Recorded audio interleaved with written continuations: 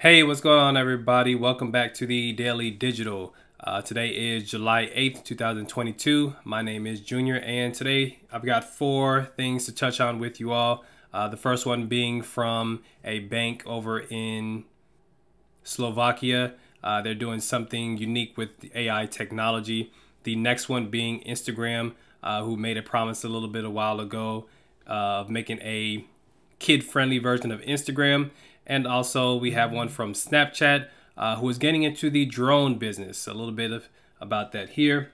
And then the last one being from Amazon, who's actually diving into the hair salon business. So without further ado, let's jump right into it.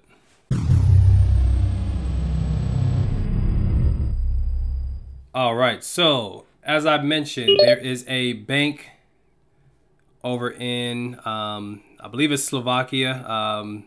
It's the first Slovak bank, I believe, if I'm not mistaken. But what they're doing is that they are using artificial intelligence on a holographic image to basically interact with their customers that come into the bank. So as you can see here, this is the image of the actual holographic banker, I will call her, which is kind of funny because in parts of the article, they actually speak in masculine terms. So let me see here. Clients are welcomed by Vesna. Vesna would be the name of the actual holographic banker, the first 3D holographic banker. Thanks to artificial intelligence, they use the word he here, was able to answer their questions and save time for branch staff. In addition, it also works in the online space as reading the bank's website. Vesna appearance, how she behaves, and now you see they use the word she here, or what her body language is a result of extensive survey of thousands of Slovaks. I don't know why I had that twice, supplemented by dozens of personal meetings with psychologists. It's kind of weird. They call it both a male and a female, I guess. I'm not sure how that is all working out. I don't want to disrespect any AI or robots or anything like that. I would have probably just called it IT. But hey, this is a new world that we're diving into. We'll see how that all turns out because everything is changing nowadays with these pronouns and everything. You want to make sure that you respect everybody in their standpoint. So hey, that includes robots. You got to include them as well. All right, so then the next one would be from Snapchat. Snapchat has actually created its own camera drone so that you can be able to take snaps from pretty much anywhere, get those right angles if your friend isn't that good at catching those angles for you, and so on and so forth. So this is called Pixie, and if I can actually scroll on here, there we go. This is actually called Pixie. It's gonna run you about $250. I'll play this little. We are taking a video. And this comes right from the Pixie website, pixie.com. And a fun thing about this, or the unique thing about this, is that they can actually go ahead and post all of this to Snapchat right away. You can go ahead and add all your filters on there. You can go ahead and add all of your different stickers and everything, and it'll be added right to Snapchat virtually immediately. So I think this is actually pretty cool. I think Snapchat kind of took a step ahead when it came to technology and utilizing it to its fullest potential. They, in my opinion, are doing it a little bit better than TikTok. TikTok really came up over the past couple of years and whatnot. Let's see if I go here to shop. Yeah, so about $249.99 in US dollars there. You can have a whole bunch of different accessories to it as well. And so yeah, so I think they are taking a step ahead with that. I know a lot of people love drone technology. I mentioned drones yesterday being in the world game, so it's really on the rise at the moment as well. So I believe that they are heading in the right direction with that. All right, so then the next thing here would be Amazon is coming out with its own salon. That is correct. Amazon is known for bringing out packages and pretty much delivering to you within a couple of hours. But now over in London, they are opening up a salon. I'm not sure exactly why they would jump into this. I'm going to do a little bit more digging, a little bit more research onto this here. But one thing about it is that they are utilizing AR technology, augmented reality technology for hair consultations, as well as point and learn technology.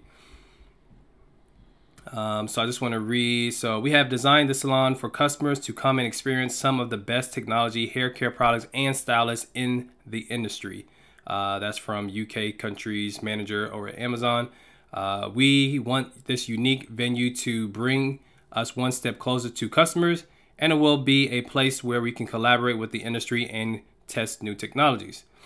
It's going to be showcasing a selection of best-selling professional hair care products. The salon will also test new point and learn technology where customers can simply point at the product they are interested in on a display shelf, and the relevant information, including brand videos and educational content, will appear on a display screen, which is actually pretty cool.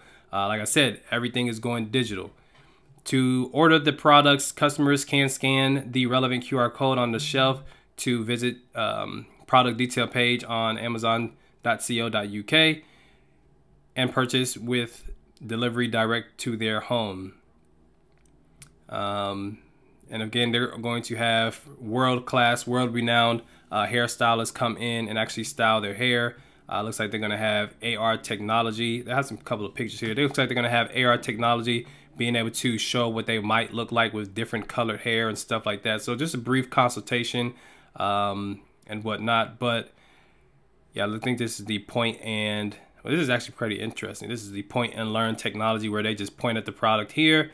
And then here on the screen, as you can see, it has all the different information. And then that QR code they were talking about there as well, in which they can go ahead and purchase. Yeah,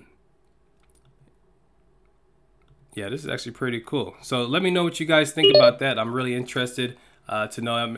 Right now, it's only open to Amazon employees. I'm not sure when the actual rollout date is going to be.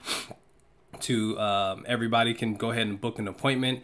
But as they're in testing, it's all experimental right now.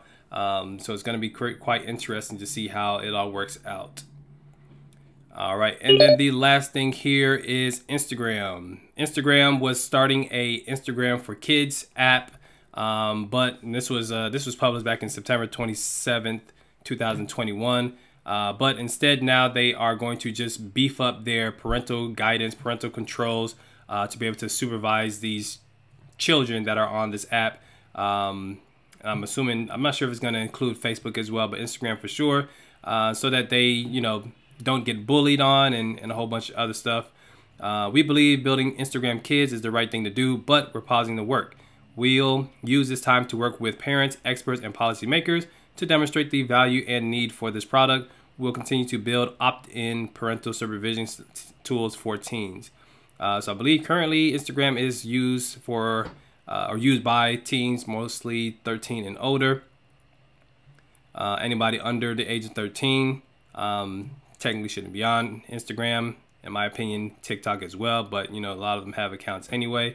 But yeah, so they're saying that kids are already online, so instead of trying to get them out of what they're already used to, let's just go ahead and protect them from, you know, certain things that they are encountering while they're using those different apps and stuff like that.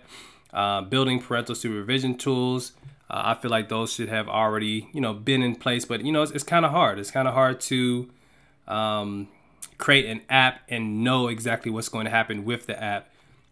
You can't exactly just predict that, you know, a child is going to go on there and interact with like a 50, 60, 70-year-old man or woman or something like that. You also can't predict what other teenagers might, you know, do to bully or harm or disrespect other kids and stuff like that as well. So I'm glad they are taking this approach. I'm glad they are building out those supervision tools for the safety of all the people across the world, especially the little ones. There are, you know, technically the future. So with that being said, definitely want to know what you guys think about all of these articles. I'll leave the links to all of them in the description below. Please be sure to subscribe, and you all have a good one. Until next time.